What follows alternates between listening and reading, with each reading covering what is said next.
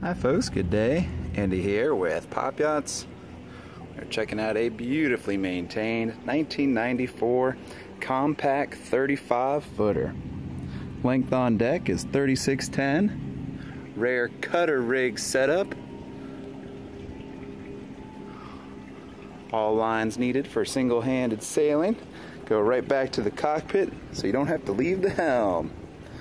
Lots of updates have been done. Pride of ownership definitely shines through. Got a 140 watt solar panel at the back. Nice integrated swim platform at the transom. Beautiful finish with neatly redone teak and all stainless steel hardware. This was a freshwater boat most of its life that was brought down to Florida 8 years ago. Winterized annually, shrink wrapped. Really shows nicely. All the decks are solid. It's powered by a Westerbeek 30 horsepower diesel, straight inboard.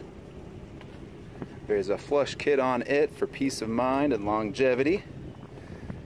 Beautiful bowsprit. Anchor windlass, also with remote operation. Nice and wide walking spaces. Got all LED lighting inside and out. Dodger and bimini looks in good shape. The Stellar has extra material if it is wanting to be replaced. Nice T-shaped cockpit. Autopilot, radar, AIS, GPS, plotter, and depth finder. Brand new Ritchie compass as well. All your engine controls right here. Motor has just over 1,500 hours on it. Lots of storage outside. Keep all your lines nice and neat.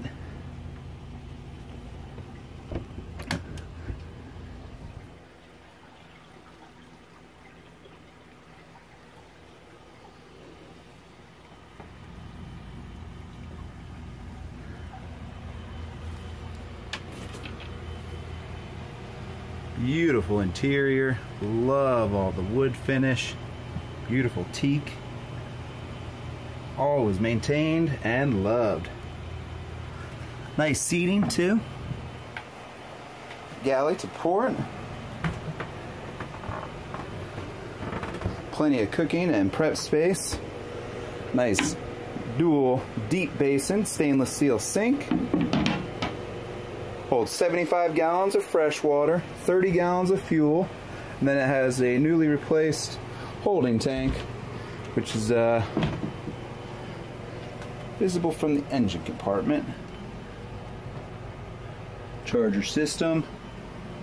You do have the cushions for this aft berth. It's currently used for storage. You can see the cockpit cushions in there as well. Hanging locker over to this side. A couple of vent windows too, keep everything cool. There is air conditioning on board. Take a quick peek at the engine compartment. Let me get this undone. Like the peek-in window. Great visibility when underway, and then you got lots of access back there too.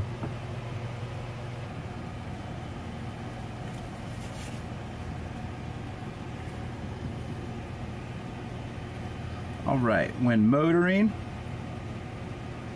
you can do RPMs 2750, cruising at 6.5 knots, and it's doing 3.5 gallons, or I'm sorry, 3/4 gallon an hour burn. And if you kick it back to 5 knots, engine's revving down to 2300 RPM, and that's burning only a ½ gallon an hour. Really nice.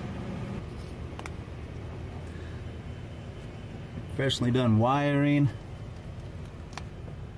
You can see the oil changing system and fuel polishing system aft there.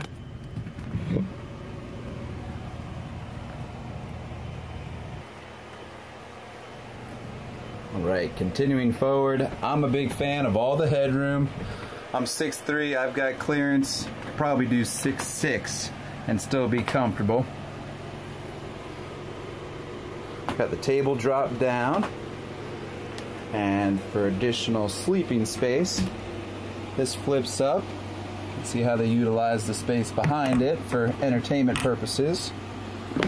Table leg latches in, and then this bed over here pulls out, so then your entire sleeping area doubles in here. In-floor wine cooler area. Beautiful wood, I can't get over it. Dual lounge seats, nice map table, your breaker panels along this wall, all clean wiring. The Icon VHF, it's also got a remote up at the helm, and behind the TV and CD stereo system. See your single band radio. Backstay acts as an antenna for it. Also keep in mind the backstay is hydraulic.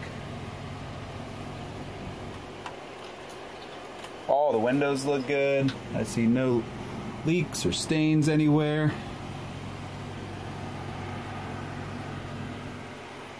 Wonderful ventilation. Inside the head, separate shower area from the sink space. I think our depth meter's beeping on us, being low tide here. Good headroom and hot and cold water. The water heater holds 6 gallons of it.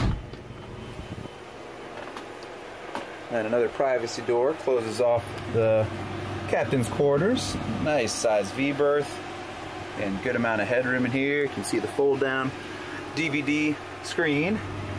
Got a little seating area. 3 dresser drawers. There's storage underneath, and then hanging locker on this side.